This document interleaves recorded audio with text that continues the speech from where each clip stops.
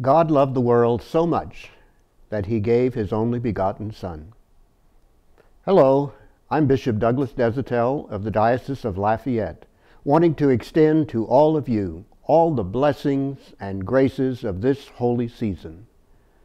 These words from the Gospel of St. John remind us of the central meaning of the Feast of Christmas that we celebrate at this time of the year. That God loved us enough to become one of us, to share in our human nature, that we might share in his divine nature. This great act of love is exhibited by the way that we care for each other and exchange gifts at this holy time of the year, to share our love for others, imitating God's love for us. In each and every moment, we see the miracle of Christmas.